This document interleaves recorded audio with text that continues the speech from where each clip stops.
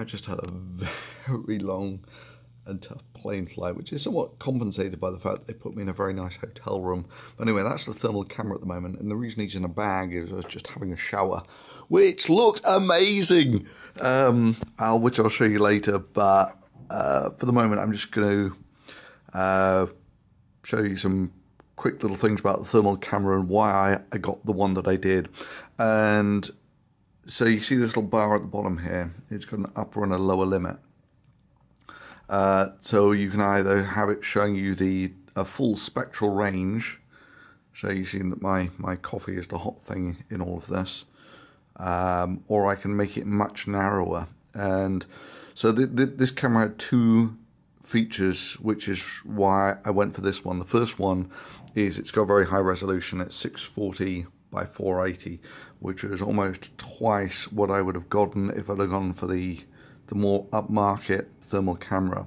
The other reason I went for this one is when you actually turn the sensitivity right up, so it's got a narrow spectral range, it's quite sensitive. So it's quite sensitive at this point. Yeah, well, even now you see my latent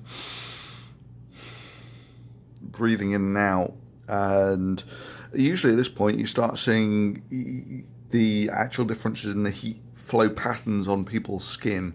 So that's another reason why I wanted to get this one, is it's got quite a good sensitivity like that.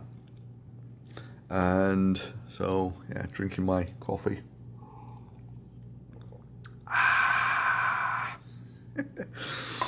Right, so and also, yeah, I mean, with this heat flow thing, I got an exercise bike, just filmed me on an exercise bike, and the results just blew my mind. I just completely wasn't expecting it.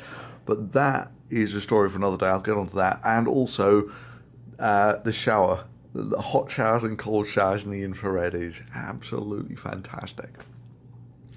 So anyway, yeah, those are the main reasons why I got this camera. It's got a good resolution, and it's got a good, you can have a good temperature sensitivity, and also it's got a good temperature range. So this thing will go from about -20 to over 1,000, which is a pretty good temperature range.